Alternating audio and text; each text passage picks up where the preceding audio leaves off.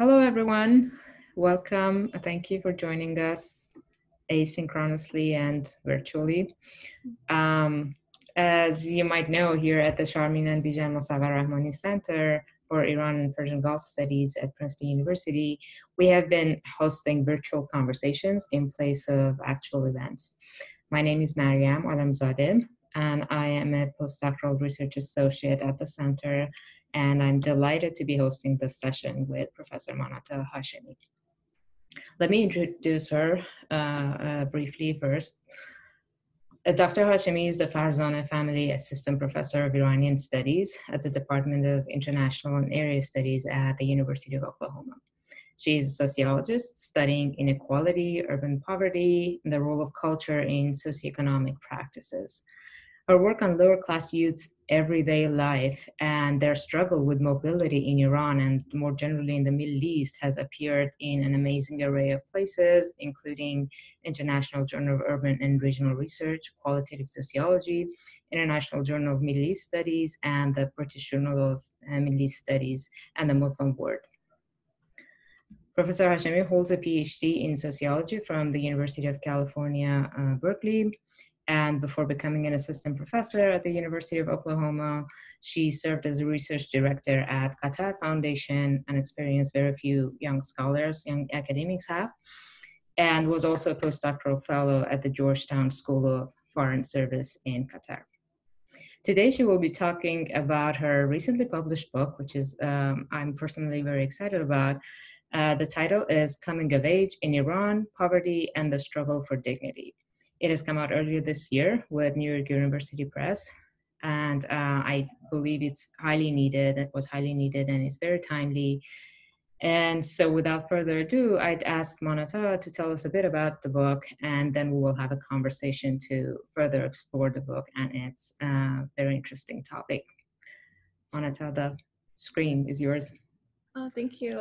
Thank you so much for the very kind introduction, and thank you for having me here today. It's really a pleasure to be here. And I think it's wonderful what the Center for Iran and Persian Gulf Studies at Princeton is doing these days to bring everyone together around these new research studies. So I guess I'll just talk a little bit about the book itself. At its heart, Coming of Age in Iran is really looking at what it means to be young, what it means to be poor and aspirational in Iran today.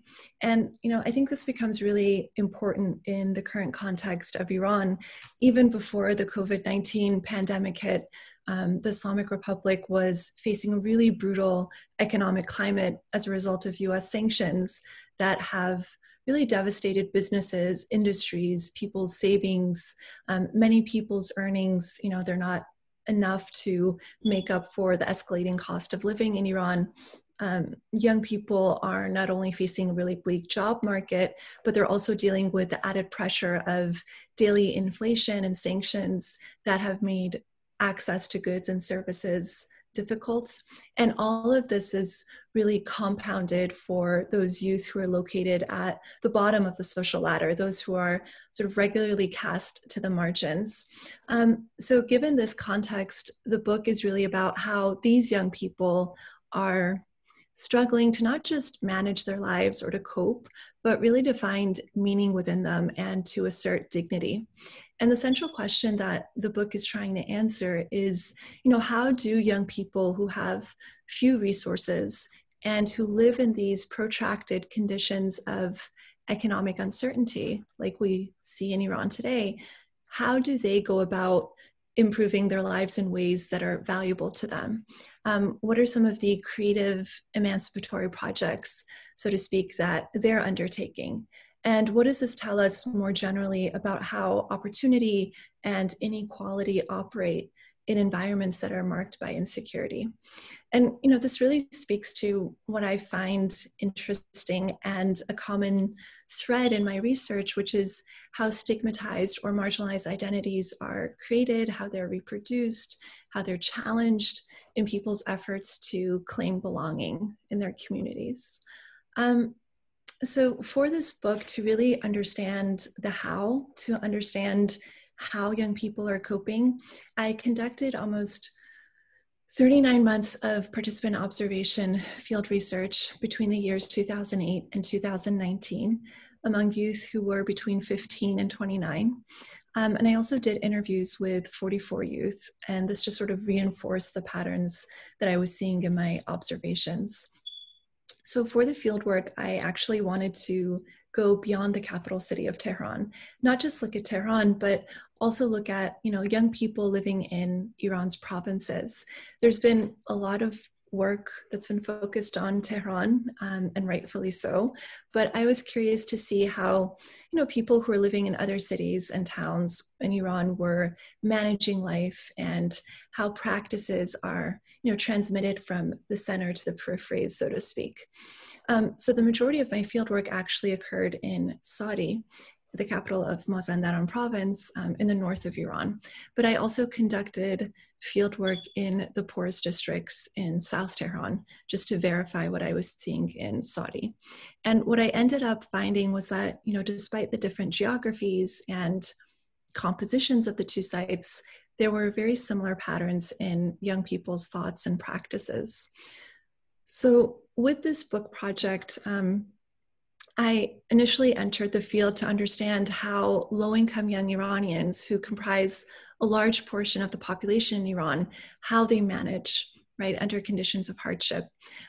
What I came to find as my fieldwork in Iran progressed was that expectations around how a person should present herself in front of others to gain approval, her face, exert a really strong influence in these young people's everyday choices and their coping strategies.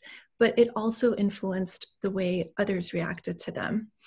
In other words, saving face, or aberu in Persian, really structured social life in the communities I studied.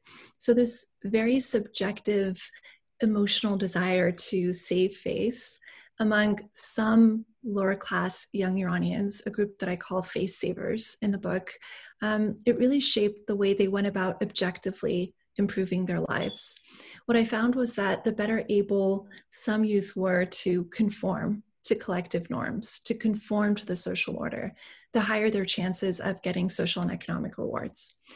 Communities ended up giving benefits to youth who they judged as sort of displaying admired behaviors, to youth who they perceived as being respectable. And the youth themselves, interestingly enough, also internalized this, evaluating other youth on the basis of their conformity to socially acceptable behaviors.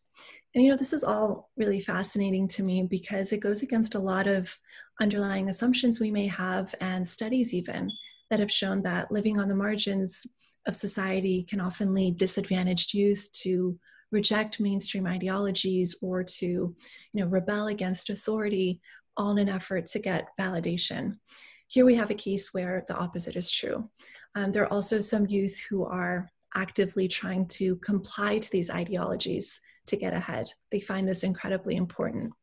And in fact, in Shia Islamic doctrine, as it's practiced in Iran, al-Beru, face, is seen and promoted as sort of the most significant protector of a person's character. To lose face then leads to the loss of a person's social standing. So by losing his metaphorical face, a person is considered to be morally destitute, which in Iran was many times seen by people I spoke with as being worse than just being materially poor. And if we look at it in this way, losing face becomes much more costly for those who have little else besides their reputations to bank on. And I'm just going to bring a few quotes from my research. So for instance, one of my interlocutors, a young woman, she told me, rich people are comfortable, they can dress how they want, even if they go outside naked, people won't say anything. It's us poor ones who, no matter what we do, are still judged in other people's eyes. And of course, this is an exaggeration of the relative freedom of movement of the rich in Iran, but it does show the extent to which, some youth really believe that they always have to be on guard since they feel that all eyes are always on them. This idea of the public judgment, though, is also really central to this story. As community members differentiate between young people who do or don't abide by social expectations, they create this type of informal social control.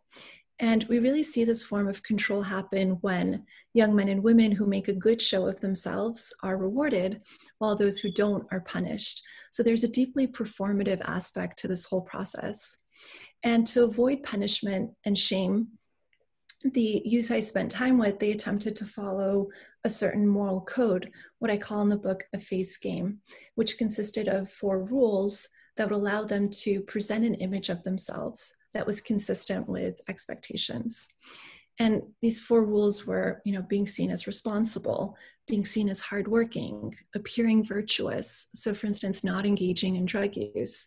And finally, being seen as classy or with it, in the know. And I constantly saw how those youth who were better able to play by these rules were considered model youth. They became seen as deserving of aid or of rewards. On the other hand, the youth who failed to win at the game were cast even further to the margins.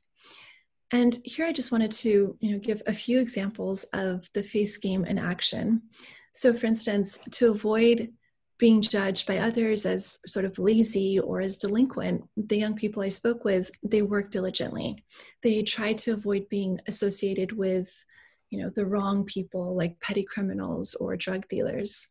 Even though there was rarely enough formal sector work to go around, they got creative. So for instance, many of the youth I knew, they worked in the informal economy as shop apprentices, or they worked as street vendors, or as seamstresses from their homes.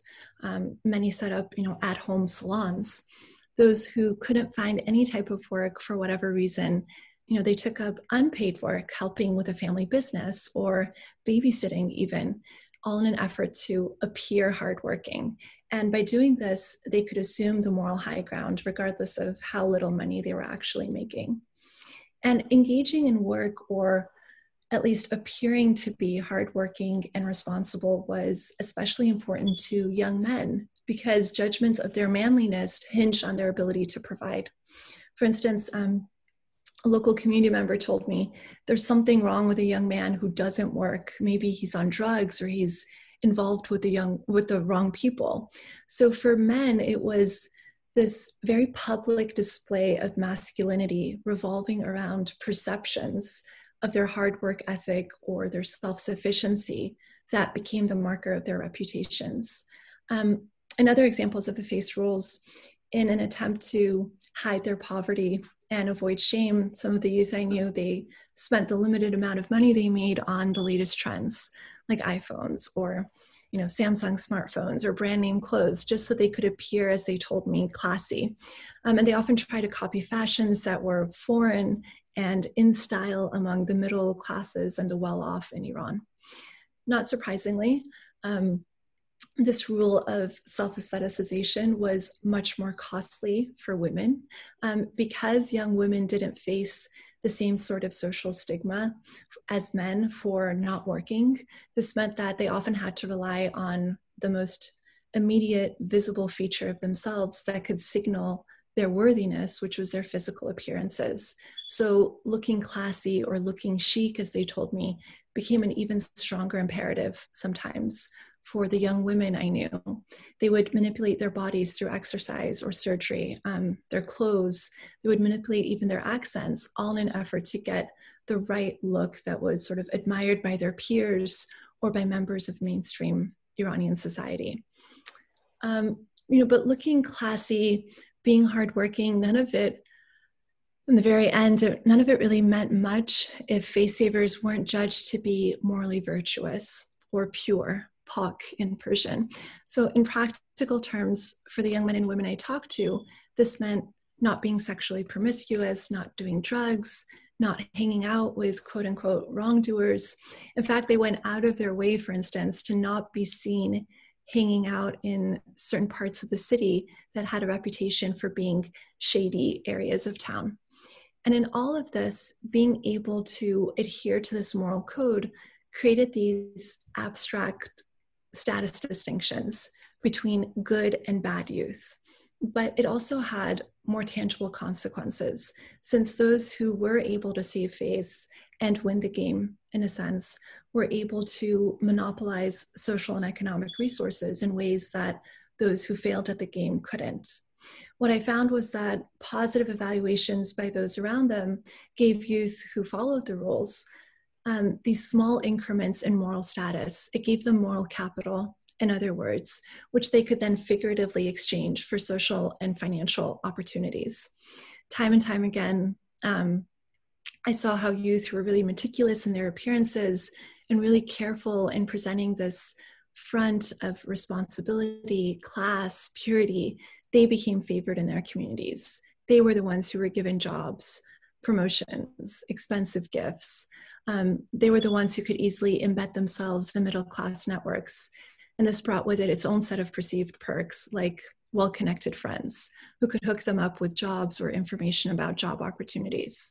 So not only did submitting to what society wants, as youth told me, not only did this compliance appeal to them because it conferred recognition and self-worth, but this submission also provided concrete incentives that they could use to then materially improve their lives in small increments to gain what I call incremental mobility within poverty. So ultimately, how some disadvantaged youth strategized to live in a way that was meaningful to them became a really important factor in determining whether or not they could ultimately break free of the hand that they were dealt in life. And I guess, one question that this all might raise is, where is the Islamic Republic in this narrative? What role does the state play perhaps in these young people's pursuit of status recognition and their desires to gain upward mobility? And here I would say that the state plays a really influential role. These status aspirations that we see among this particular group of youth, at least, are the cumulative result of decades of effort by the state to integrate Iran into the global economy, to develop Iran into a middle-income country. The regime, and I saw this acutely in Saudi and in Tehran, the regime has instituted, for instance, cultural centers in the poorest areas of South Tehran, where I worked, that provided, free or low-cost cultural activities like art classes or music classes, activities that have traditionally been reserved for more elite groups. These same sort of cultural centers are in Saudi, and they're frequented by both the rich and the poor alike. There are numbers of state charitable foundations as well as NGOs in both cities that are targeted towards the empowerment of the lower classes. There are huge numbers of educational institutions across both cities and in fact across the country. And what all of these initiatives have done has been to raise young people's aspirations. Low-income young people, for instance, they're now in close contact with the upper classes in ways that they weren't in the past. They see the opportunities now, and they can even experience some of those opportunities. And that all works to raise their expectations. But the state is also actively promoting many of the aesthetics and values that these youth are trying to embrace. So for instance, official speeches emphasize the importance of hard work and self-discipline in advancing the nation. Since its inception, the regime has codified into law ideas of what it means to be a proper, pure citizen. Reminders of Islamic values, of self-discipline, of moral purity throughout Iran in the form of paintings, performances, posters. In a similar way, TV shows, billboards, ads throughout Iran, many of them advertise the latest, foreign trends that the youth I knew were coveting. The clothing and accessories that are promoted by salesmen as the best are often the ones that are either foreign or that mimic foreign trends. And they have, these brand names, even if they're knockoffs. So a globalized commercial culture has also really seeped into Iran, shaping ideas of what it means to be a citizen in the Islamic Republic. And it's this desire for both material advancement and morality that defines modernity in the state's eyes.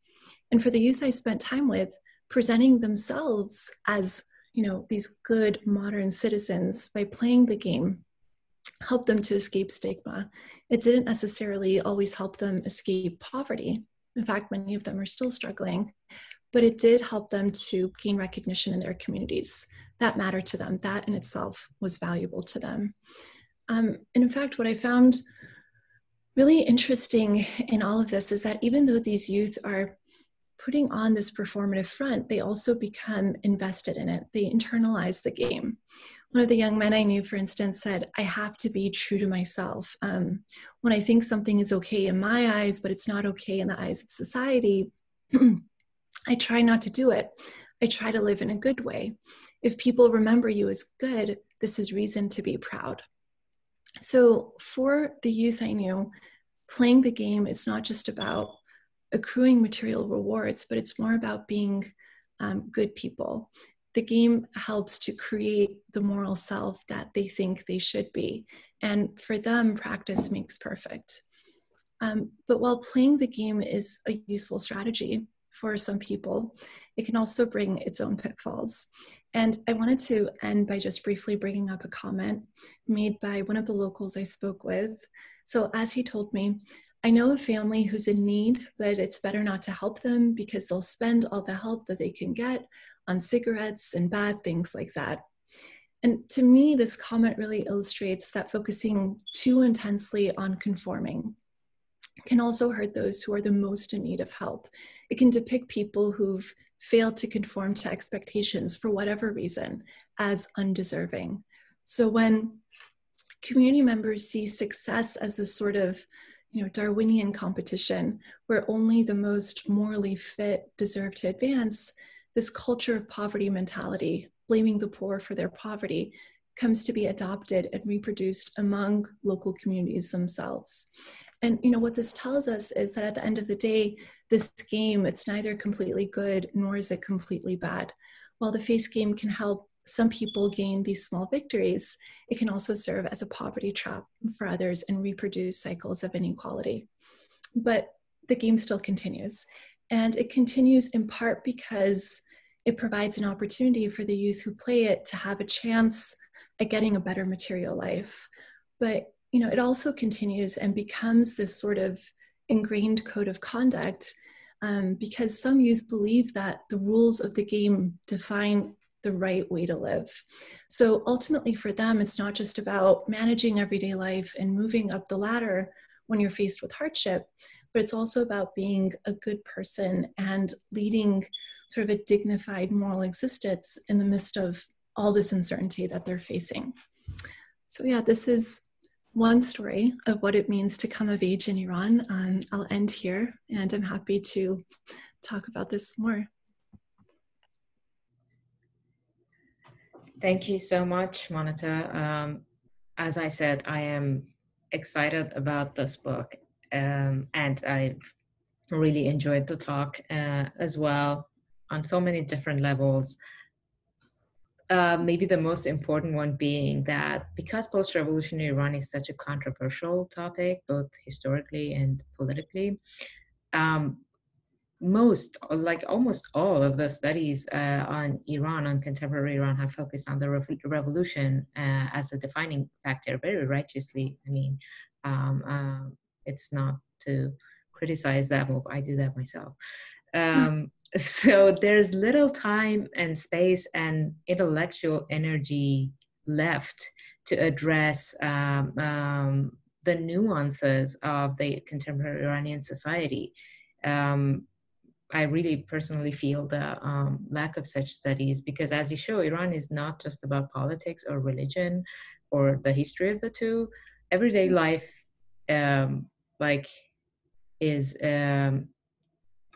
is on the move at its own pace with its own nuances and a ton of interesting things within it, interesting patterns, interesting formations to study as you give us a good glimpse of. So thank you for that. So I think you said it beautifully yourself that one of the main points in the book is that youth is not always about resistance. It can be about abidance and compliance to be able to make sense of life when you're short of resources.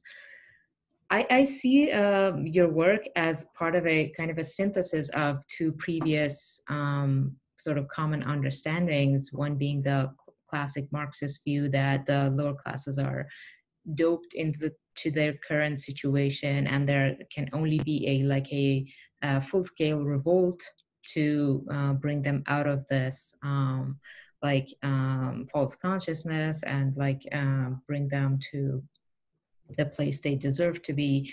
But then later on in the late 20th century, I would say, there was this new understanding that you pointed out, that actually during their everyday life, even people with fewer resources are showing signs of resistance with their clothing styles, with their choice of music, with their drug consumption, and so on and so forth. And that kind of understanding literature has set well also within Iranian studies. There has been a lot of that going on, like how wearing your hijab more loosely is a sign of resistance, like holding secret parties, and so on and so forth. We all know the examples. But there's also this synthesis of, okay, cultural capital plays an important role. It's not just about either resistance, like going against the norms in the capital, or the material conditions that needs to be revolutionized.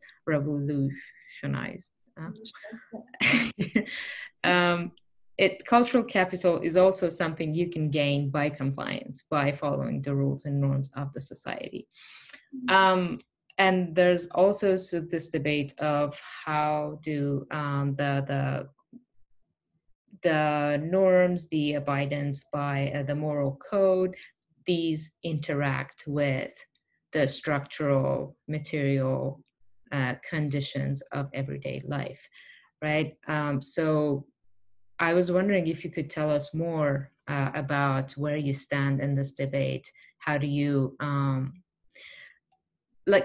how much did you find that the poor among the youth are aware of this systematic inequality? What is the degree of these face savers' awareness of the structural biases and the limits of their gains through the face system? And how does it affect this everyday rhythm that they have fallen into? Yeah, I would love to hear more about that. Yeah, no, that's a really interesting question. And thank you for highlighting sort of these broader structural forces that are impinging on them. So as you mentioned, and I guess it's sort of a roundabout way of answering the question, but so the book isn't to say that, resistance does not happen, or that, the middle classes, let's say a young middle class woman, she might engage in a resistance by wearing her manto open, right, or wearing her hijab in a certain way. But among the youth that I looked at, when they talk about why they're wearing certain articles of clothing or why they're mimicking the styles of, let's say, the middle class, none of them justify it in terms of, I'm trying to make a political statement, or I'm trying to sort of, assert my identity. They're saying that, this is what it means to look cool. I want people to not think that I'm poor. I want to be able to fit in. And so I think it's really important to pay attention to the meanings that people attach themselves to their practices. An object can take on different meanings depending on what person you talk to or what group of people you're talking to. I think these youth, they are aware of the broader inequalities in Iranian society. And for them, they feel that complying by the rules, because it has worked so far, because it has been able to give them these sort of incremental, whether they're social gains or economic gains, it has been able to get them one step closer to their aspirations. They feel that this is the right way to go.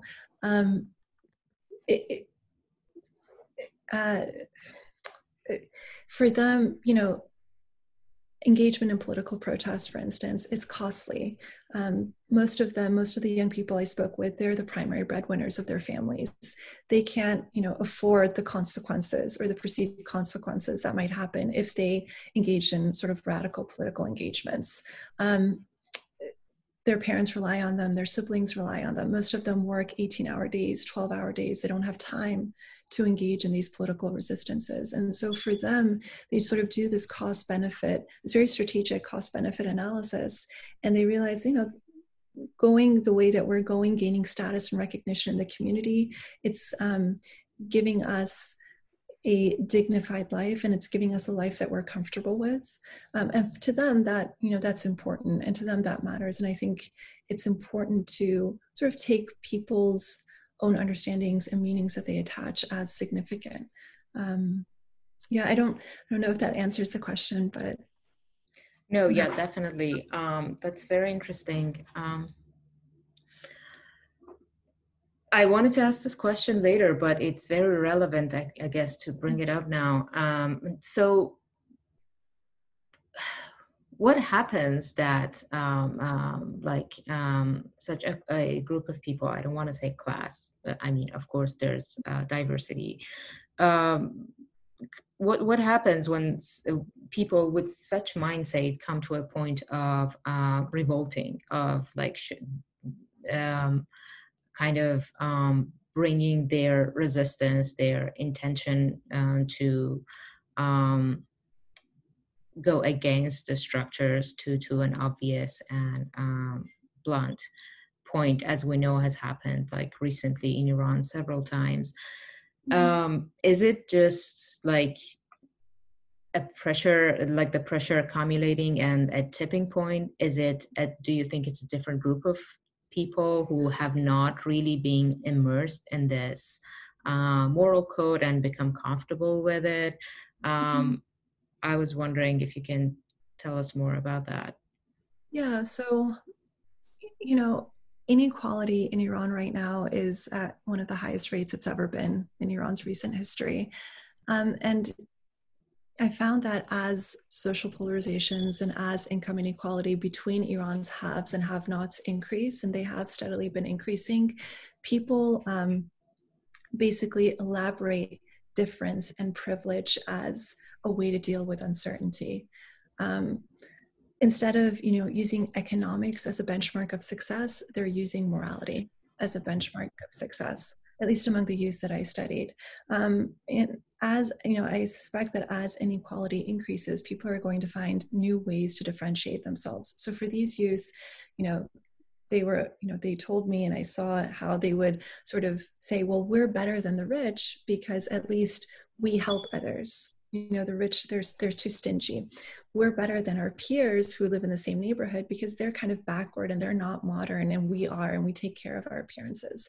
So they're creating these new pathways to differentiate themselves and reassert their identity and cultural belonging. And there's a tendency within analyses to sort of assume that there's a direct causal relationship between economic deprivation and radical political engagement.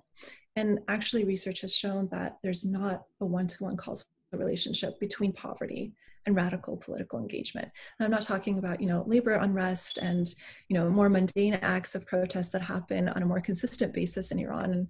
And, that doesn't hit the news cycles because they're not these spectacular moments of political upheaval. But I think that, these more mundane acts of everyday life, they can hold just as much power in affecting social change. I think these youth realize it. This isn't to say that, for young people who've failed at the game, who've become shunned by their communities, who feel that there's no other way for them to achieve their goals, that they won't be drawn into sort of more radical, either to crime or delinquency or more radical political engagements. But what I found was that for these youth, their aspirations might not be the same as youth in the middle classes or youth in the upper classes, but they're but they consistently find really creative individualistic strategies to meet the aspirations that they do have, and that serves as a deterrent for them from sort of devolving into or going into a life of crime or engaging in these more radical political protests. It just occurred to me actually that like in the spirit of this being a conversation, that abiding by the system, just like immersing oneself in the ethos that is prescribed by the society, by the better off people kind of might have like a heavier emotional um, burden when you see that it's not paying off, and actually might become a trigger itself for taking a radical turn. Um, just yeah, throwing something out. Yeah, and I think it's really important for future studies to look into. This is just, a first step. And I'm sure, and the book isn't claiming that all youth in Iran are like this or like all low income youth, but, at least among this group of youth that I spent time with, they sort of internalized the system. It became this habitus in a way. And sometimes they, just did the rules without thinking about them consciously. It was sort of this subconscious behaviors that they engaged in. But you're absolutely right. Yeah, the consequences can be much much harder to bear when they don't pan out. Yeah. My next question is also very much related, and I found it fascinating that you bringing this aspect of norms and the moral code, the safe-facing rules, and how it's like interconnected into the everyday efforts of the poor youth to like incrementally move like find their way up. And you had amazing examples of how this sort of cultural capital that they gain through this compliance can be translated into actual like material or social capital. For example, if you dress nicely, you get to hang out with like better off people. They might open opportunities for you. I really enjoyed that kinds of examples. But I was also constantly asking myself when I was reading your book, is there a limit to this transferability? Um,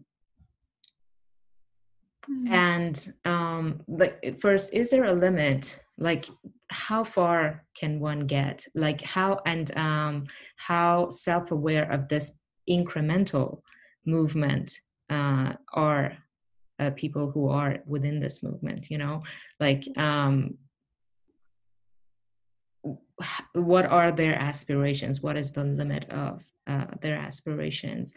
And also as it one of your examples hit me actually, that sometimes it might not be like this playing the face saving game might not be a strategic move towards feeling like a better person, a more like morally pure person, or as a conduit to like financial gains, neither of them, but just like trying to match up with peers, living a more luxurious life.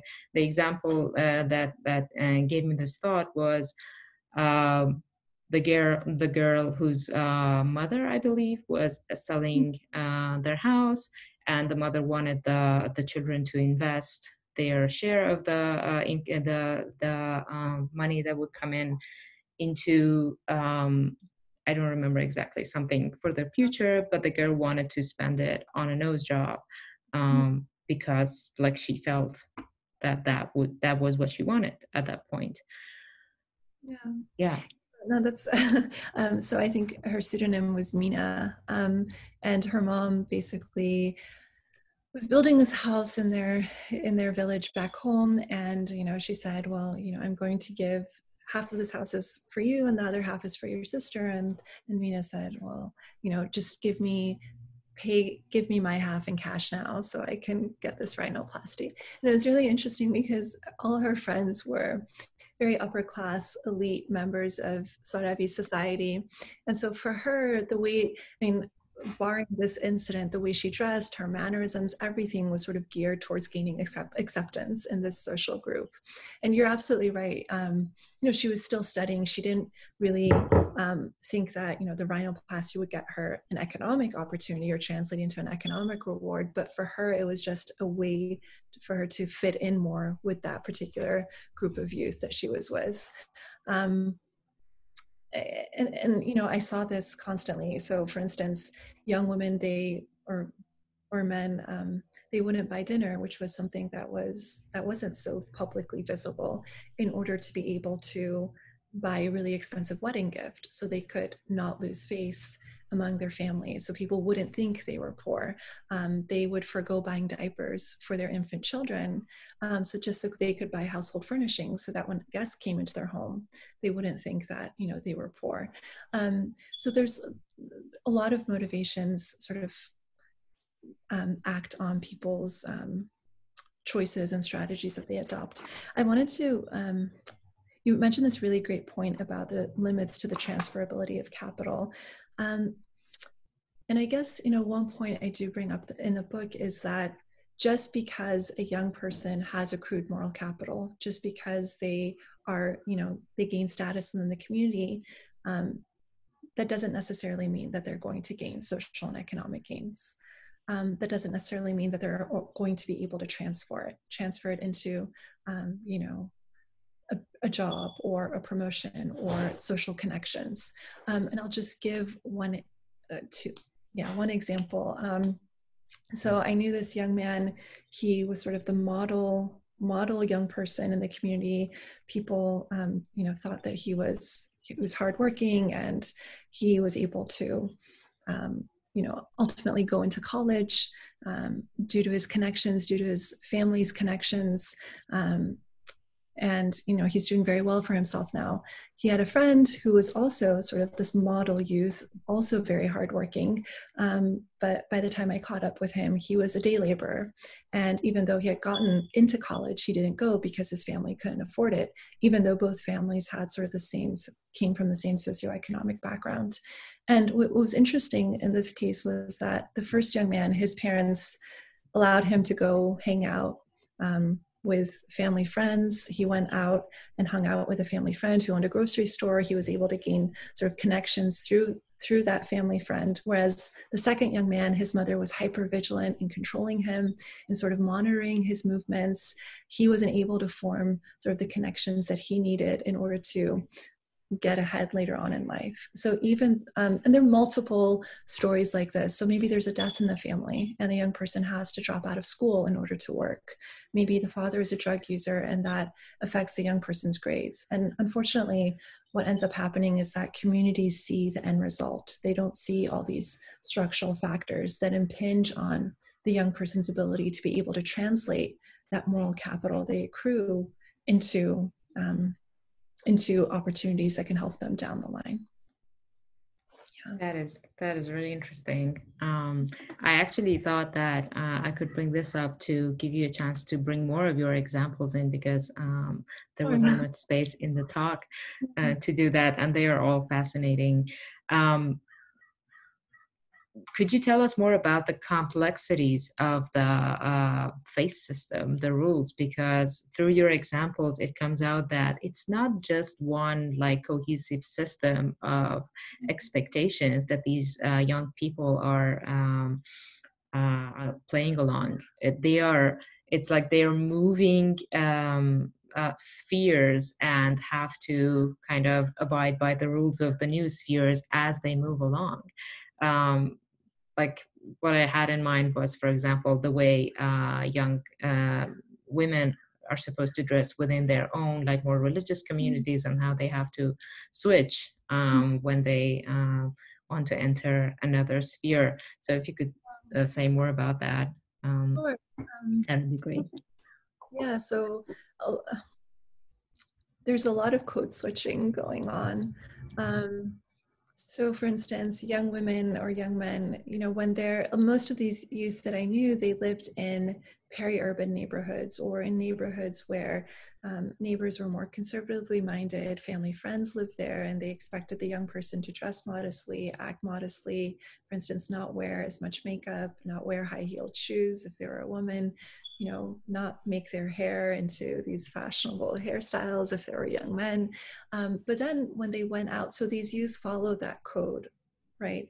When they were in their communities. But then when they went out into city streets or when they were with their peers, they would dress in another way that would be acceptable to them. And sometimes, youth would get caught. So I bring up a couple of examples in the book where like the young person was dressed, and I was actually with them. They were dressed in a certain way. We were walking around in the city, and neighbors caught them and said, well, they chastised them. What are you doing out? Why are you dressed like this? And, they justified it later on. They justified, well, they're backward. They don't know. They're not modern. They're not classy. We're classy. And for them, sometimes youth did a cost benefit analysis again, right? The risks that came from being chastised in their mind's eye was a lot less than the benefits that would come from being accepted by, the certain peer group, or by being seen by broader society as, somebody who's not poor, who's classy, maybe, forming connections in that way. So it's really this interesting process of how young people code switched and also justified times when they were sort of caught in the act. Yeah. That's really interesting. I mean, maybe it's not totally surprising that people will like modify their behavior and their looks given the social context, but the fact that you show that this all comes in together in an everyday sort of effort to make this all meaningful, to move upwards a little by little, I think sheds new light on it. I also wanted to ask you, and first say that the decentralization that you do, taking away the focus from Tehran into other cities, Saudi specifically, I think is fascinating. I mean, you're doing this double move from the middle class to the lower, and also from the center to peripheries. So it would be great if you can tell us more about that as well.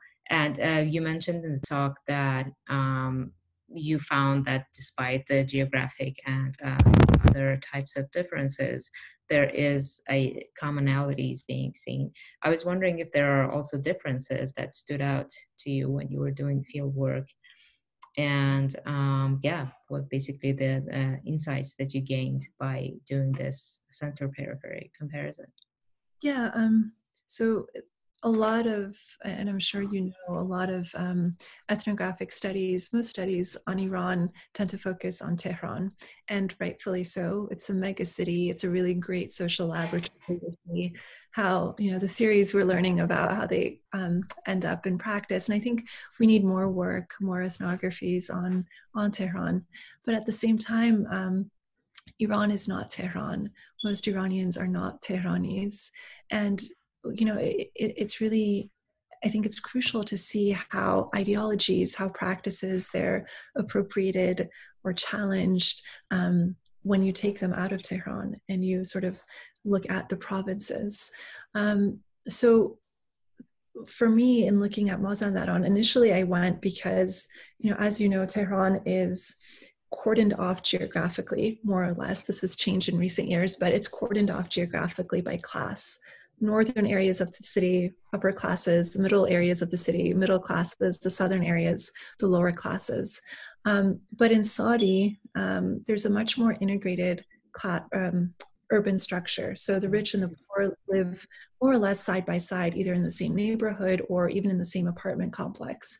So initially I thought, hey, this would be a really great comparative access to see how these different urban configurations impinge on young people's aspirations, how they impinge on young people's strategies of action. As I mentioned, what I ended up finding was that, aspirations, their practices, they were pretty similar in both cities. And, this was because, as I eventually came to find, Saudi, just like Tehran, has a really, really rich history of post-revolutionary land provisions. The government gave large tracts of abandoned land to low-income groups in Saudi, in Mazandaran, just as they did in Tehran. Saudi has a very vibrant civil society scene. It has one of the highest numbers of NGOs in the country. Tehran has the highest. They're very similar types of cultural institutions in Saudi, similar to what you would find in Tehran. And what I found was that, the young people I knew, not only did they use all of these programs and centers and initiatives. But what I found was that these social development, sort of state-sponsored social development initiatives had the effect of normalizing aspirations. In a way, both of them, in both cities, you see this embourgeoisement of Iranian society beyond the middle classes. And in these climates that are marked by these sort of pro-poor development initiatives, it's really fostered the similar types of aspirations and strategies of action, coping strategies among youth. Now, if we were to go to Sistan or Baluchistan, which has much higher poverty rates, they're not, those provinces are not characterized by the same level of social development initiatives. We might see something completely different. The FACE system might look completely different. People's coping strategies might look different. And I think we need more research to see these differences between provinces. And this is just, this book is just one step in that direction, but obviously much more needs to be done. Yeah, I agree that this has opened a door to a lot more research that needs to be done, but that's a wonderful first step. It provides the platform to go and see places that, yeah, you're absolutely right, like the southern provinces and many more geographical locations in Iran that are like radically different from Tehran. It would be interesting, but it's also great that you have enough similarity between Saudi and Tehran to be able to make the comparisons. So I think that's a great accomplishment already. I see that we are almost at time, but I wanted to ask this last question of, what do you think are the policy implications of your findings, both in Iran and also in the wider context? I know you have also worked on the Middle East and have also done some research within the US on the health system and the distribution of the services. So I guess I'm asking two questions in one. One is, why is Iran unique, and why, like, is your case generalizable, so to speak? In what aspects is it unique? In what aspects is it also useful for gaining insights about the rest of the world? Like, for example, when you were talking about this idea of idea prevalent in the communities that it's only the morally pure that deserve protection, which we see almost everywhere, right? Like within the US, say the homeless shelters, they have policies towards like drug use and so on and so forth. So what are the overlaps, and what are the places where Iran like shines a new light on what we already know? And yeah, what is the policy implication of those overlaps and uniquenesses? Yeah, so just, and I guess, talking about the policy implications will also highlight the similarities and differences.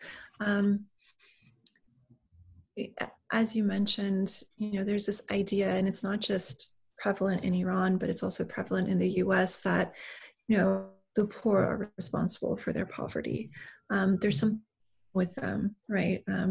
They're either not working hard enough, or they're not trying to, they have their own subcultures, or they're not following mainstream norms. And this is why they're not able to succeed. And, what I found, what other scholars have found, working in the US, and my work in Iran, is that, they're actually trying their hardest to comply by these broader social norms. They work hard. And their downfall isn't because they're not working hard or there's something wrong with them, but their downfall is because of these structural constraints, as I mentioned earlier, that sort of impinge, especially in these young people's lives, that sort of impinge on their ability to reap the rewards of what they sow. So just at a very basic level is understanding, creating that awareness. that structural issues that have caused young people who try their hardest to still get caught in this poverty trap. I think that's the first step. But, you know, on a more practical level, and I think this is where Iran's uniqueness comes into play. Many of these young people, the young people I knew, they either dropped out of middle school or they dropped out of high school because they said, well, they would always tell me, you know, look at that guy over there. He got a college education. He's making as much money as I am, or he's doing the same job that I am.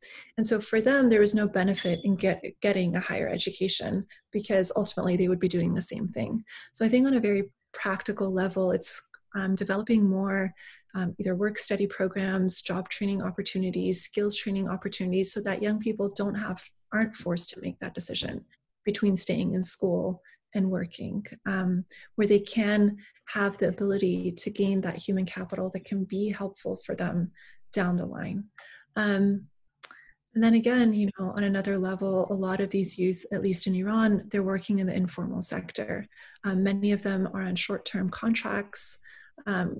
Their employers, for instance, they don't pay them on time. There's there's 3, 4, 5 month delays in getting their wages paid. And so, you know, revisiting labor laws in Iran, providing disincentives to employers who, you know, delay wages, providing more benefits to short-term contract workers like these youth, social insurance benefits, for instance, that will make them, give them not only a sense of financial security and well-being, but also make them feel as if they belong within that sort of urban fabric. I think these would go a long way towards improving the holistic well-being of these youth, in Iran at least. Yeah. That makes perfect sense. Yeah. You don't have to address this question, but I was wondering if you, by any chance, have stayed in touch with your research interviewees, and do you know how they're doing under this latest of the events, the pandemic that has hit us all? Unfortunately, or have you gained any sort of information? so I've been in touch with them, but the last time I was in touch with them, it was before the COVID pandemic hit. Most of them, some of them are, you know, they're in universities, the ones who were a little better off than their counterparts. They're either in university, they opened up their own shops, or, you know, they're working and they're actively trying to carve a better life for themselves. But, you know, others have, unfortunately, I wasn't able to get in touch with them, but sort of I heard through the communities that they fell through the cracks. Now, whether that actually happened or not, that remains to be seen. But, you know, rumors abound in Iran, but none of them really were able to objectively escape poverty by leaps and bounds. But many of them gained resources and wins that were valuable to them. And that, you know, when I asked them, they said, oh yeah, you know, we're middle class now, even though, you know, objectively, right, on an income scale they're not, but, you know, they don't feel that way. So yeah, again, I think it's important. The meanings that they attach to their own lives is important. Yeah. That's really fascinating. Let me thank you again for the wonderful research you're doing, and also for being here with us today. It's been a pleasure talking to you. And good luck with the continuation of your research. Thank you so much. It was a pleasure.